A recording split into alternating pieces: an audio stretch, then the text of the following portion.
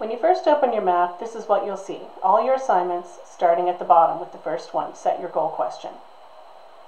If you zoom out, you'll be able to see more of the assignments, still starting with goal question at the bottom. Once you answer your goal question, it'll appear at the top and the rest of the map will move around it. Notice you won't be able to move anything else until you do the assignment. Once you do the assignment, the question will pop out to the left and you'll be able to add new items to your map. Here I've added a new reference paper. Now all the cards can be moved, the ones you've added that are new and the ones that pertain to assignments you've already done. Now I've moved some cards around, I'm rearranging my map.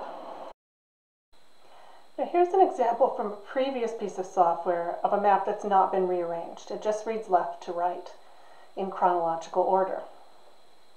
But here's one that has been arranged. You can see multiple questions coming off of content, multiple pieces of content coming off of questions, really trying to organize it as the person has learned the material.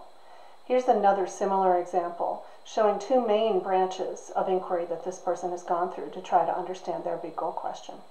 And finally, here's one with content hanging off of questions, lots of content in answer of each question. So try to arrange your map so that it shows how you've learned.